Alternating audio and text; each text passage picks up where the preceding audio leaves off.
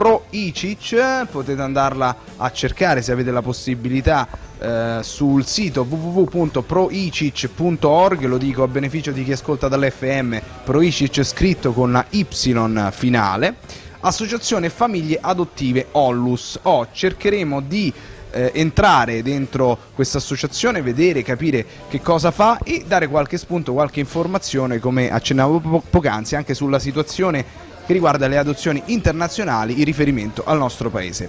A darci una mano è venuto ai nostri microfoni, è qui presente Federico Sorci. Ciao Federico, ben trovato. Buonasera a te. Allora Federico, partiamo proprio con il dare un'idea di questa associazione, diciamo così, in grandi linee. Assolutamente, io oggi sono qui a raccontarvi un attimo di questa associazione, che è composta da tutti i genitori adottivi che hanno adottato appunto in Cile i loro bambini e che alla loro volta hanno deciso di mettersi in campo per aiutare altri potenziali genitori a realizzare questo sogno, ma principalmente ad aiutare questi bambini che ovviamente non hanno una famiglia, che sono in stato d'abbandono. E quasi solitamente, scusa se ti interrompo, quasi solitamente rapporti con il Cile? Con il Cile, anche se stiamo estendendo i nostri rapporti anche ad altri paesi sempre del Sud America, però ecco sì, l'obiettivo di questa associazione è proprio quello di aiutare il paese di origine dei bambini di queste famiglie adottive, quindi proprio principalmente il Cile. E in pratica appunto cerchiamo anche di divulgare un messaggio positivo rispetto all'adozione,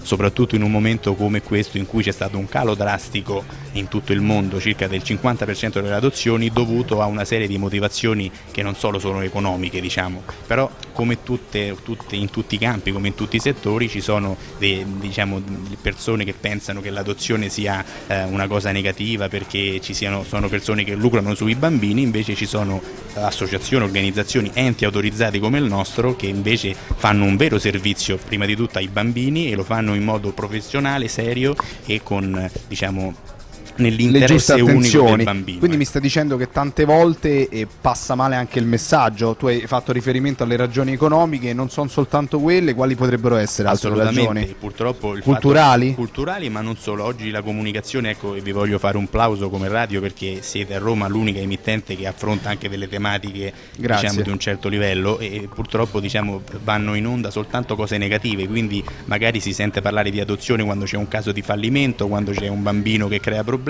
ma non si parla di adozioni in tutti quei casi di adozioni positive in cui effettivamente invece ci sono famiglie che hanno realizzato un sogno e bambini che hanno ottenuto il minimo che gli si potesse dare, una famiglia, perché l'obiettivo che dobbiamo raggiungere è che è il desiderio poi di ogni bambino di essere curato, amato, accudito da due genitori. Qual è la situazione in Cile da un punto di vista socio-economico? In Cile, è un Cile ormai non si può neanche più definire un paese in via di sviluppo, perché è quasi un paese sviluppato. Ovviamente è un paese in cui ci sono delle aree molto sviluppate e altre aree meno, come in gran parte poi dei paesi del mondo. Però ecco, molto spesso si dice che probabilmente da qui a qualche anno anche in Cile si smetterà di adottare, perché le condizioni socio-economiche permetteranno che a questi bambini di poter essere adottati soltanto internamente al paese stesso e di non dover ricorrere all'estero, ecco.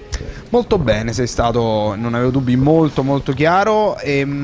Tornando proprio all'associazione, abbiamo detto nazionale, varie sedi sparse per il nostro territorio. Il percorso adottivo, ecco, allora, guarda, questo è uno degli argomenti un po' più scottanti che inducono molte coppie e molte persone a non avvicinarsi a questo mondo, perché purtroppo è un percorso abbastanza lungo da fare, e anche perché molte coppie si avvicinano all'adozione come ultima speranza dopo aver effettuato vari altri tentativi per raggiungere la genitorialità. Ecco, è un percorso un pochino lungo, però che soprattutto se si viene affiancati da delle persone serie, esperte, e è anche abbastanza veloce da fare.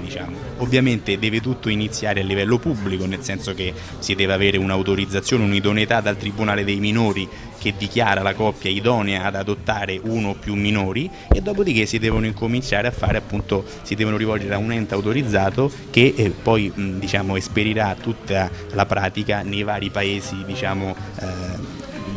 del mondo, paesi che sono aperti ad adottare questi bambini. Noi come ente adottiamo soltanto in Cile, ma siamo a favore proprio dell'adozione in generale, quindi invitiamo chiunque fosse interessato ad adottare ad avvicinarsi a qualunque ente purché si adotti, perché non è che noi siamo a favore dell'adozione dei bambini in Cile, noi siamo a favore dell'adozione dei bambini in generale, insomma. Infatti. E infatti, per esempio, sul vostro sito c'è Colombia, Perù, Bolivia verso una nuova avventura, ad esempio. Quindi... Certo, perché in pratica monitoriamo sempre il mondo delle adozioni a 360 gradi, anche per fornire alle coppie un servizio migliore, per dare informazioni su anche le evoluzioni dei vari paesi, delle normative, perché poi sono in continuo cambiamento, e anche perché purtroppo, devo dirlo, talvolta le istituzioni sono un po' carenti da questo punto di vista, e quindi se non fossimo noi a dare delle indicazioni più specifiche alle coppie, sarebbero un po' si troverebbero in gravi difficoltà, ecco. Assolutamente. Poi questi bambini di che età parliamo solitamente? Guarda, può arrivare anche il ragazzino, il bambino adolescente, semiadolescente? Guarda, possono arrivare anche bambini un po' grandini, però tendenzialmente massimo sui 10 anni, ma il problema in questo caso, come avranno detto gli altri colleghi che hanno parlato di questo argomento, dipende anche dall'età dei genitori, cioè c'è una legge che specifica il rapporto fra età degli adottanti e età dell'adottato, quindi non si può andare oltre questa legge, quindi è tutto congruo all'età dei genitori in pratica, ecco. Chiarissimo. Allora, poi tra l'altro leggo qui anche possibilità di sostegno a distanza, ci sono tutta una serie di progetti che portate avanti, la possibilità, a proposito di questa parola sostegno, anche di sostenervi, sostenere voi. Principalmente questo sostegno a distanza, perché noi ci rivolgiamo non solo a coppie che intendono adottare, ma anche a persone che vogliono aiutare questi bambini a distanza, appunto perché non tutti i bambini sono adottabili, anche quelli che sono in istituto, però non significa che se non siano adottabili non hanno bisogno di aiuto. Noi abbiamo la fortuna di avere un presidente che si chiama Giovanni Palombi, che costantemente va in Cile, va in Sud America per verificare le condizioni dei bambini, per portare anche questi sostegni e per avere un monitoraggio concreto di quello che effettivamente facciamo. E devo dire che appunto rispetto a tante anche la diffidenza che c'è rispetto a questi argomenti, molte coppie, molte persone a noi si avvicinano proprio per la serietà che abbiamo, nel senso con tutti i reportage, video che poi potrete trovare sul sito internet, per vedere effettivamente che i soldi, anche se pochi, che uno dona sono veramente utilizzati per aiutare questi bambini e non per altro. Ci sono proprio le indicazioni alla voce, sostienici, su come aiutare, 5 per 1000, la possibilità di diventare soci, insomma il modo per sostenerli, bomboniere solidali, anche assolutamente, e poi siamo disponibili anche ad eventuali idee anche di altre persone, purché appunto sia fatto tutto nell'interesse dei bambini e per aiutare i bambini. Federico, volevo farti una domanda un po' a margine, un po' anche personale, per raccontare anche un po' la tua storia e il percorso che ti lega a questo mondo, al mondo delle adozioni internazionali. Tu vieni da un percorso tra l'altro di scienze politiche.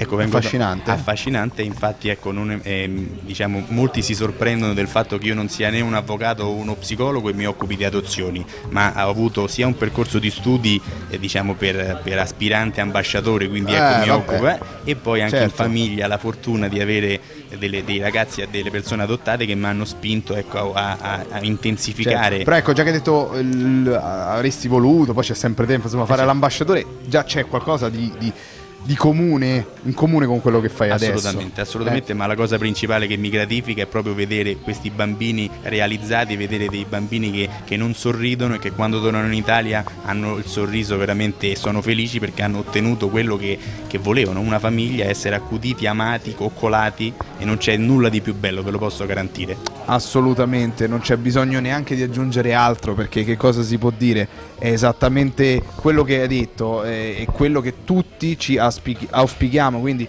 mi raccomando, andate sul sito www.proicic.org, troverete naturalmente tutti i contatti anche sulla nostra di pagina Facebook, e avete la possibilità non solo di informarvi, leggere i progetti, guardare i video, ma di sostenere l'associazione Famiglie Adottive Onlus di cui stiamo parlando. Per quanto riguarda Roma, avete una sede, un posto fisico? Abbiamo la sede nostra che si trova a Piazza del Torraccio di Torrenova 28, e siamo in periferia proprio perché adottiamo in periferia, ed è bene che diciamo, non ci troviamo nel centro, nel cuore pulsante, ma nella periferia, proprio per essere più vicini anche ai bambini che adottiamo. E in più abbiamo varie sedi in tutta Italia, potete verificare sul nostro sito e contattare quella più vicina eventualmente di vostro interesse. Ovviamente un contatto anche telefonico che potete, come ho detto prima, riprendere anche dai canali che vi abbiamo dato. Comunque lo do, lo 06 68 80 65 28, lo ripeto 06